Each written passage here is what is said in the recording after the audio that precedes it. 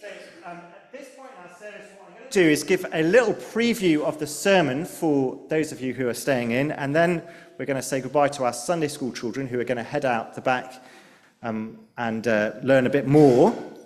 If you've got children for creche as well, we do have a room at the back where it's relayed into, and so you can watch it on TV out the back if you like. But I'm going to ask you a question as we come to our family Bible slot. And I wanted to ask you this question. So, Lucy, if you can move the slide on.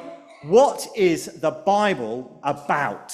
Okay? If you had to say, just in a few words, what the Bible was about, what would you say?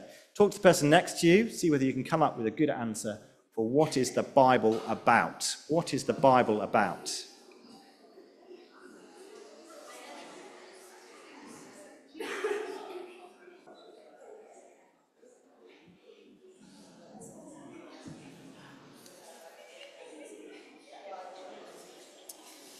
Okay, so I'm not going to take your answers just yet, because I don't want you to be smug, yeah? Smugness in church is a bad thing, right? None of us should be smug. The Bible, you will know, is written over a really long period of time, yeah? And it's written by lots of different people living in quite different places. And the Bible itself is divided into two parts. Do we know the two parts of the Bible? Maybe someone really small can tell me the two parts of the Bible. Jeremiah is looking for inspiration. Oh, yes, so we had an answer from an older person at the front, but never mind. Yes, the Old Testament and the New Testament. So the Bible is divided into two parts, the Old Testament and the New Testament. Why? What makes the old old and the new new?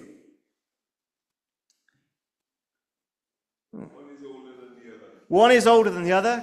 Clifford, your theological education was not wasted. It's always good to have a retired pastor in the church, isn't it? There you go.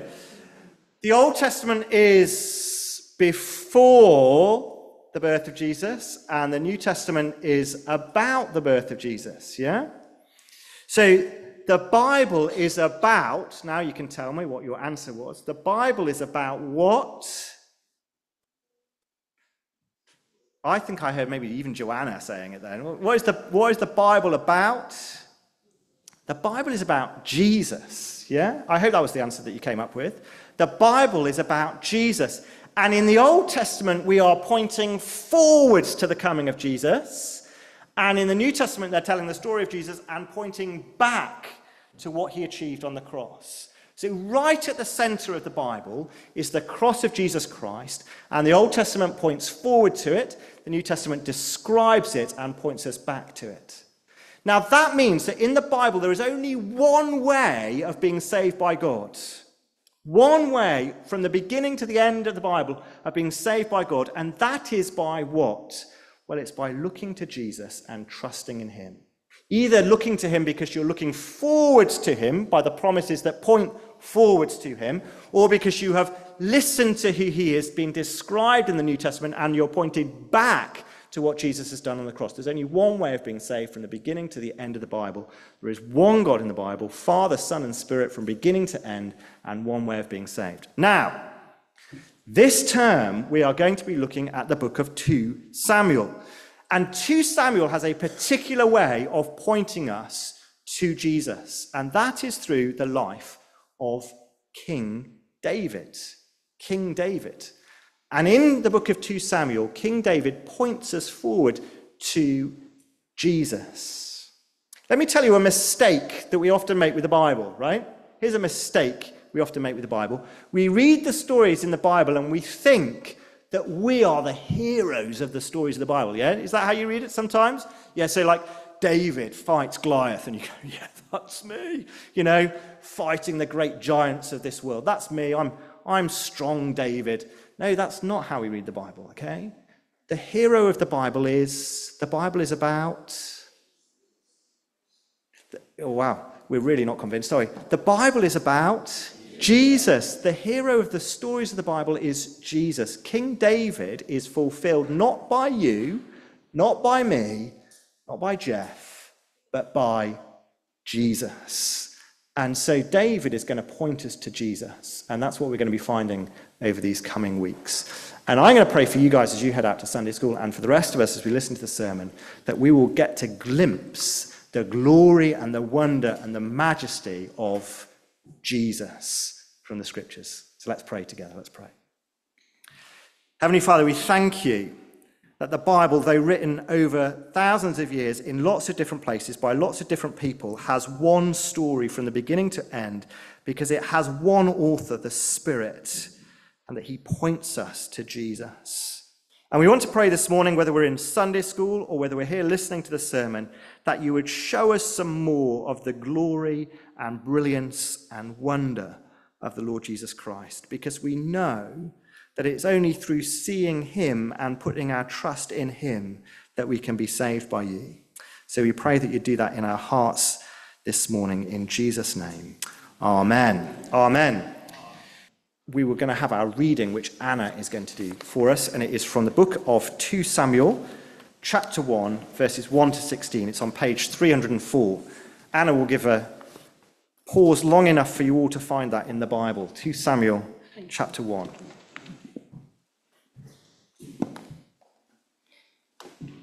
Is that long enough? Good morning. After the death of Saul, David returned from striking down the Amalekites and stayed in Ziklag 2 days. On the third day, a man arrived from Saul's camp with his clothes torn and dust on his head. When he came to David, he fell to the ground to pay him honor. "Where have you come from?" David asked him. He answered, "I have escaped from the Israelite camp." "What happened?" David asked. "Tell me." "The men fled from the battle," he replied. "Many of them fell and died, and Saul and his son Jonathan are dead." Then David said to the young man who brought him, and David said to the young man who brought him the report, "How do you know that Saul and his son Jonathan are dead?" "I happened to be on Mount Gilboa," the young man said, "and there was Saul leaning on his spear, and the chariots and their drivers in hot pursuit. When he turned round and saw me, he called out to me, and I said, 'What can I do?' He asked me, 'Who are you?' 'An Amalekite,' I answered. Then he said to me, 'Stand here by me and kill me. I'm in the throes of death, but I'm still alive.' So I stood beside him and killed him, because I knew that after he'd fallen, he could not survive. I took the crown that was on his head and the band on his arm, and I have brought them here to my Lord." Then David and all the men with him took hold of their clothes and tore them. They mourned and wept and fasted till evening for Saul and his son Jonathan, and for the army of the Lord, and for the nation of Israel, because they had fallen by the sword. David said to the young man who brought him the report, "Where are you from?" "I am a foreigner, an Amalekite," he answered. David asked him, "Why weren't you afraid to lift your hand to destroy the Lord's anointed?" Then David called one of his men and said, "Go, strike him down." So he struck him down and he died. For David had said to him, "Your blood be on your own head. Your own mouth testified against you when you said, 'I killed the Lord's anointed.'" Amen.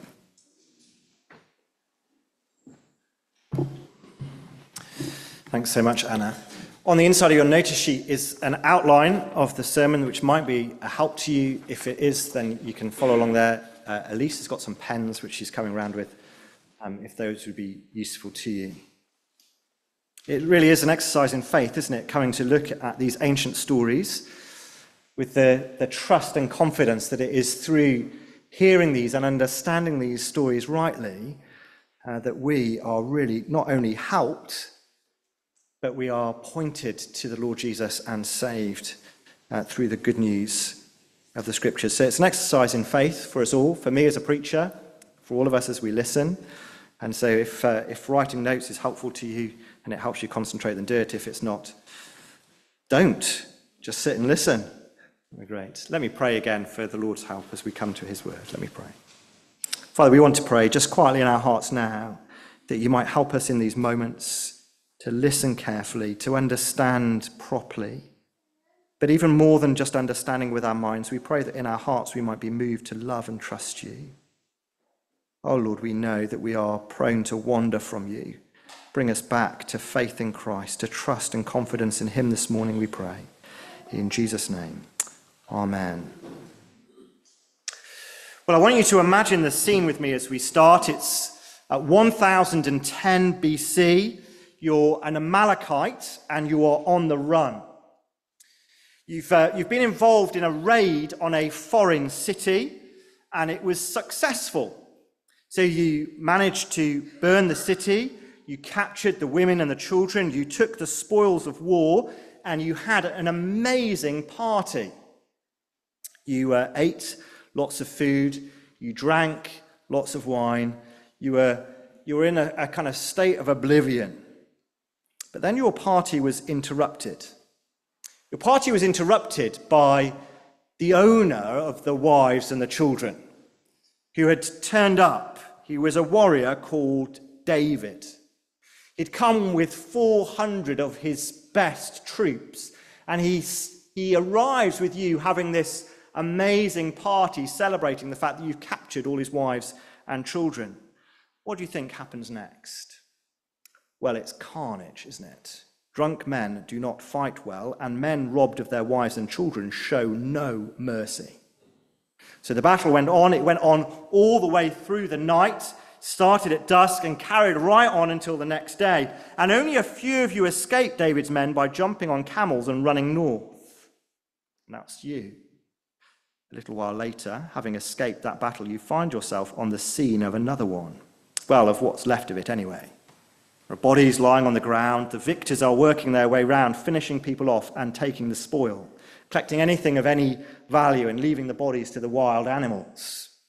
And as you're tiptoeing around the battle scene, trying to avoid being noticed, you hear a distant groan, the sound of a soldier who is still alive and who is calling out for help. When you get over to this soldier, you realize that this soldier is none other than King Saul himself, the king of Israel. Everyone knows him. He's taller than the average bloke. He's handsome. He has a crown on his head. He has an armlet on his arm, and he has a spear with him. He always had a spear by his side. But here he is, badly injured, calling for your help. Stand here, he says to you, and kill me. I'm in agony. I don't want those Philistines to have the satisfaction of finishing me off. So you kill me, please. Now, here's the question for you this morning. What do you do? What do you do?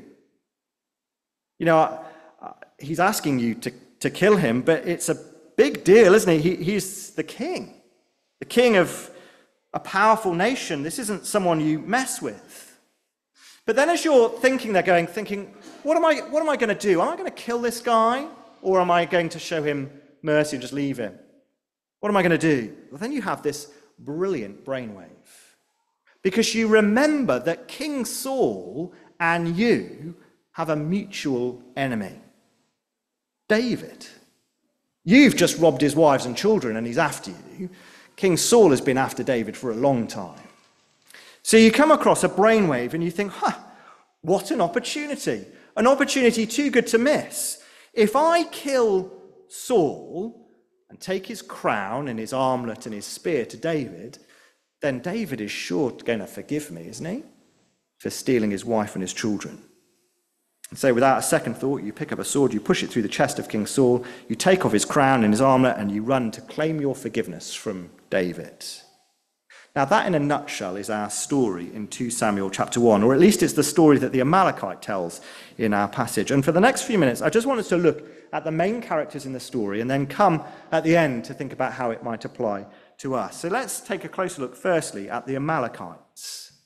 The Amalekites. Now, they've had their party crashed, haven't we? Or there they are having their party just before David crashed it. And if you look at the opening verse of our passage, you'll find that David is in a place called Ziklag, having returned from striking down the Amalekites.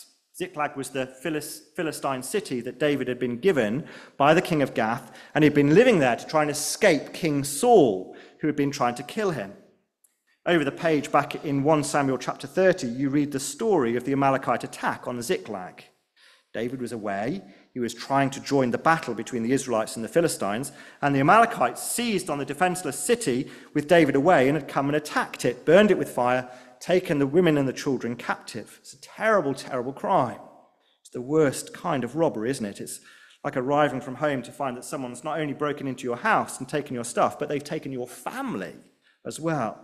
And that makes David mad, as you might expect. And he goes after the Amalekites. Eventually he catches up with them at their party as they're celebrating their victory.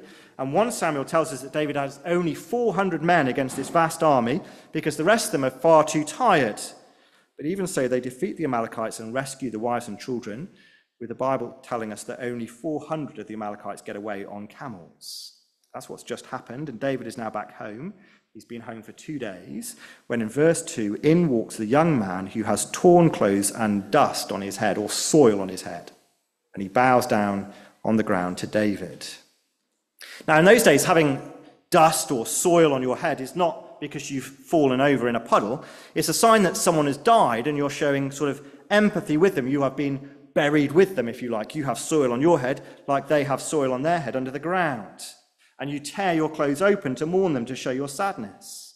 Anyway, this young man tells David that King Saul and his son Jonathan have died in the battle, along with a whole load of Israelites, and the Philistines have won.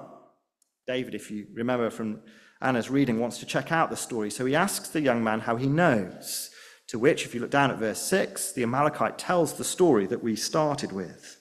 A story which isn't included in 1 Samuel, and you have no real idea whether it's a true story or not, or whether the details have been twisted by this Amalekite just to get his own way. But whatever the details, he does have Saul's crown and armlet in verse 10, so he must have been there or thereabouts. David never questions the truth of the story, but he does ask the man to identify himself, to which he says, verse 13, I am the son of a foreigner, an Amalekite. Now just stop and think about that for a moment. This is a crunch moment in the story, isn't it?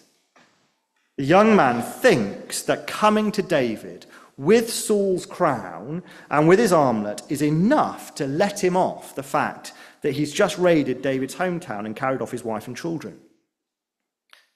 Saul's death saves my life. That's the Amalekites' reckoning. But what happens in the end? Well, look down at verse 15. David says, go strike him down. Go execute him. So the Amalekite dies there in Ziklag, with verse 16 saying it's his own fault for killing King Saul. Now, we'll think about that some more in a moment. But the next character, let's think about the next character. That's King Saul. King Saul. Now, I grant you that King Saul isn't a major character in this story because he's dead, right? So he doesn't do a fat lot in our story. He dies in the battle along with his sons and a whole load of other Israelites, just as God had said would happen. 1 Samuel telling us that Saul died by falling on his own sword. Whether or not it was the Amalekite, we don't know. But the thing that we need to see in order to understand the significance of Saul for our story this morning is how he is referred to. So in verse 4, if you look, the Amalekite calls him just Saul. He doesn't call him King Saul or anything else. He just calls him Saul. But in verse 14 and verse 16, David calls him by a special name. Let me read those verses to you again. David asked him, why weren't you afraid to lift your hand to destroy the Lord's anointed? Then David called one of his men and said, go strike him down. So he struck him down and he died. For David said to him, your blood be on your own head. Your own mouth testified against you when you said, I killed not Saul, but the Lord's anointed. David calls him the Lord's anointed. Literally the word there is Messiah. Now, this is amazing. David sees that Saul, despite all his failings and all his weaknesses, has been God's chosen king, his sent one, the one that God had chosen to lead his people. And that meant that his life was precious and it should be spared and not taken. And David says in verse 14 that the Amalekites should have known that. Clearly, if he knew enough to know who he was by the crown and the armlet, he knew enough to know you shouldn't kill him. I think there's probably an important aside here as well. Joni Eareckson-Tada points out in her book called When Is It Right to Die, that David's assumption in the passage here is that it is always morally wrong to take the life of someone, even if they're asking you to do so, and even if they're coming towards the end of their life. Do you notice that? Let me say that again. David's assumption here is that it is morally wrong to take the life of someone, even if they're asking you, and even if they are coming towards the end of their life anyway. Now, you need to know that because you need to remember that, because that's going to be significant in our country in years to come. I am sure of it. Point is, euthanasia or assisted suicide is morally wrong in the scriptures, even when death is near and assistance is requested. It's just an aside. The fact here that this is the Messiah of Israel just heightens the guilt of the Amalekite, which makes Saul in our passage the murdered Messiah, doesn't it? He is the murdered Messiah. Now, the final character to look at is King David, or David as the king in waiting. Samuel had anointed him as king way back in 1 Samuel chapter 16. He'd risen to fame in Israel through things like defeating Goliath and winning lots of battles. But King Saul, you might remember, hated him and kept chasing away, even trying to kill him to stop him from becoming king.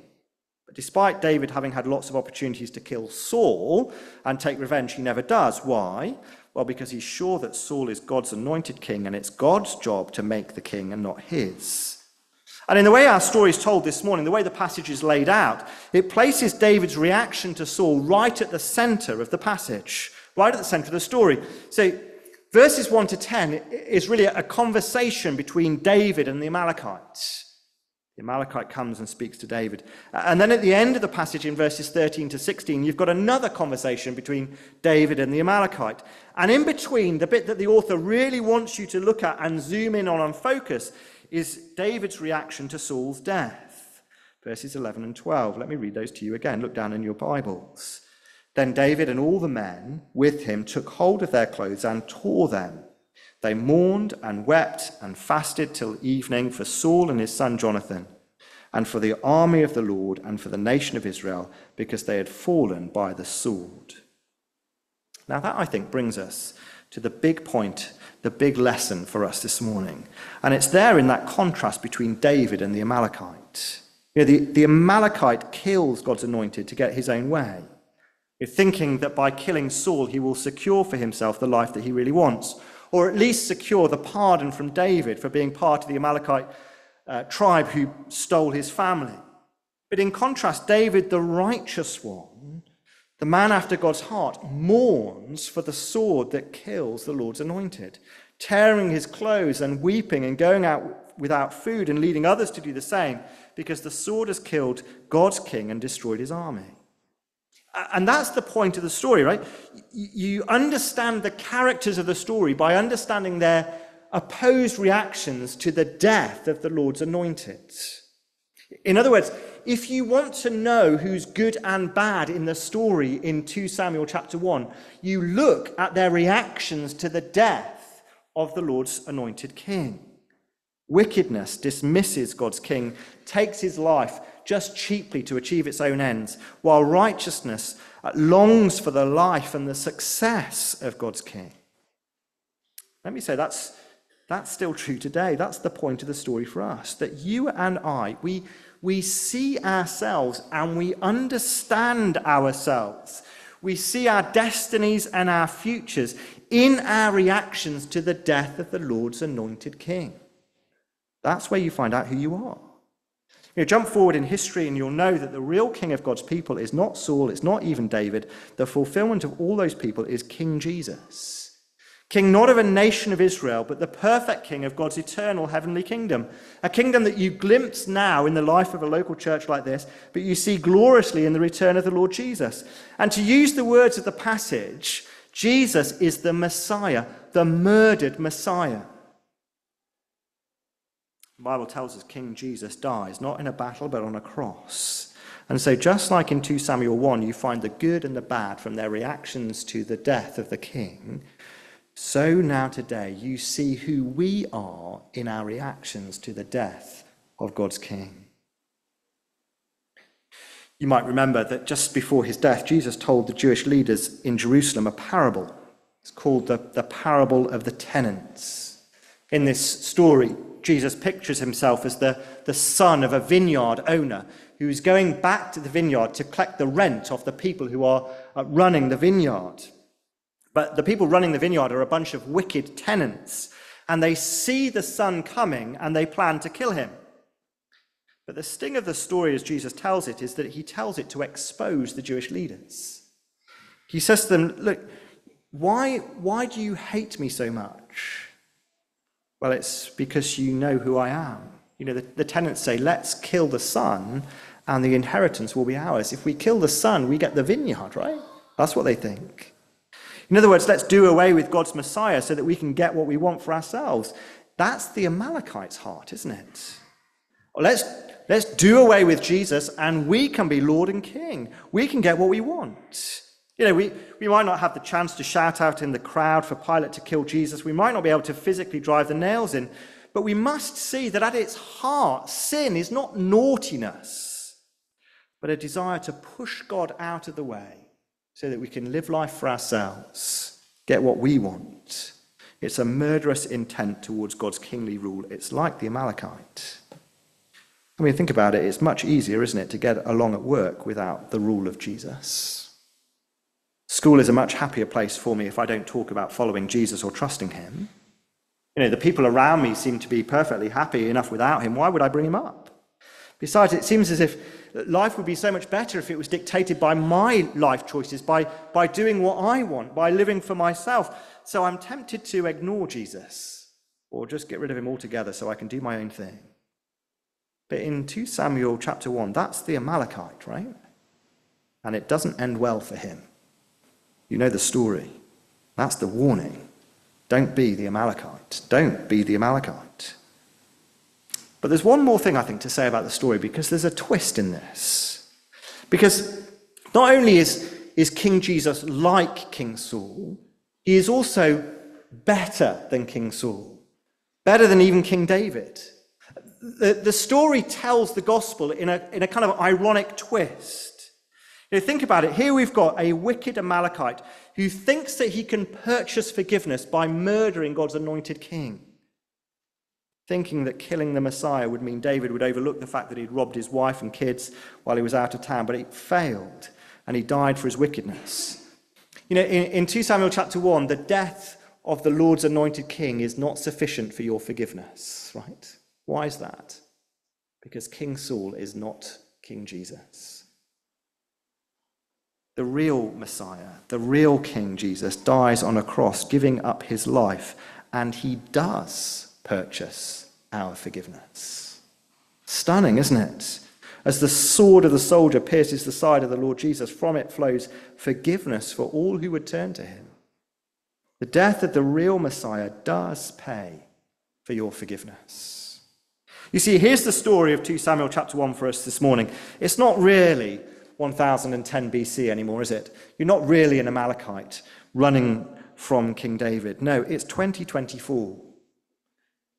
And you're not on the run from David for robbing his wife and kids. Instead, all of us by nature are on the run from the Lord. We've robbed the life that the Lord gave us. We've robbed the gifts that he's given us, the blessings that he's showered upon us, and we've used them for ourselves and for our own glory. And the battleground is not Mount Gilboa, it's school or the workplace, the home or the streets, where it's easier to ignore him completely or do away with him. Planning life without any reference or notice to Jesus, breaking his rules, ignoring his priorities, failing to worship him in any meaningful sense of the word, hoping perhaps that just a nodding glance and an occasional attendance at church might just be enough, but we know it's not.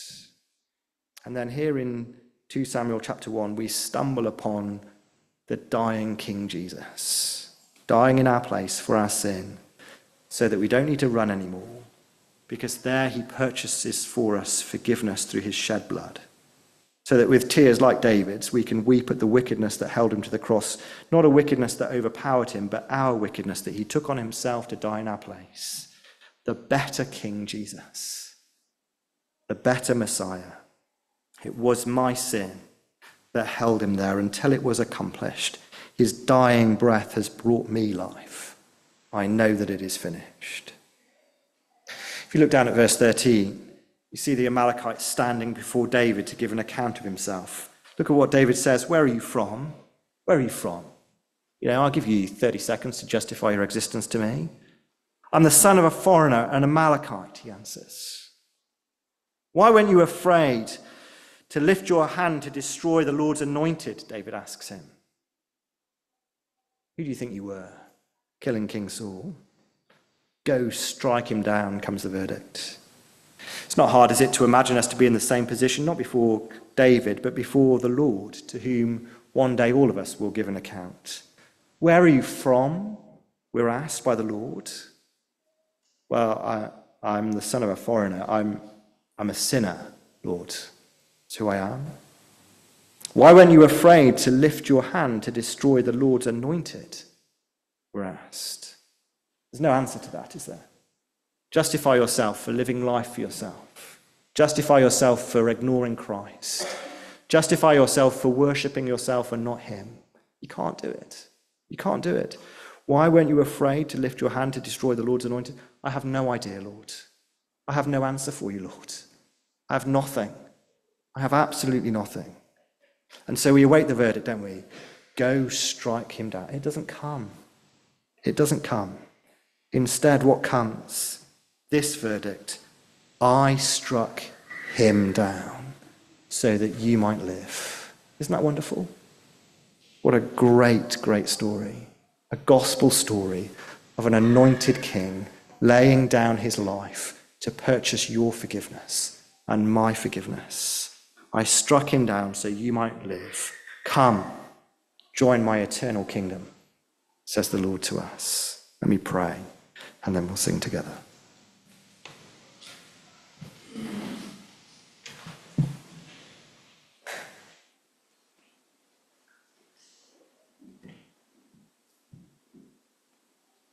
Heavenly Father, we confess that there is an Amalekite in each of us.